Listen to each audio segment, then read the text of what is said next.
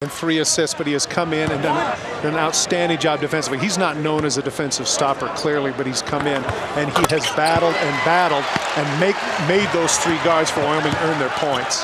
Big free throws there, the senior out of Houston, Texas. Long try won't go. Here's Spencer. Spencer way short on his try. Under 10 now. There's Ainge.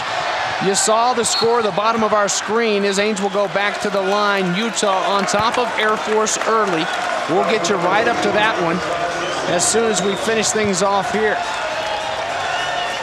If you're just joining us, Dave Rose and BYU trying to make it 26 in a row here at the Marriott Center, tied with Air Force for the 2nd longest home winning streak in the nation. Then again, with all due respect to BYU's home winning streak, I can't think offhand of any place in the Mountain West Conference it's really easy to play. Tough to go to New Mexico, tough to go to Wyoming, ultra tough to go to Air Force.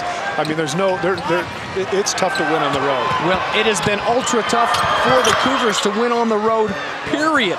They haven't won outside of the Beehive State this season. They'll try to do it for the first time on Saturday against Colorado State. That does it. And Dave Rose and the BYU Cougars get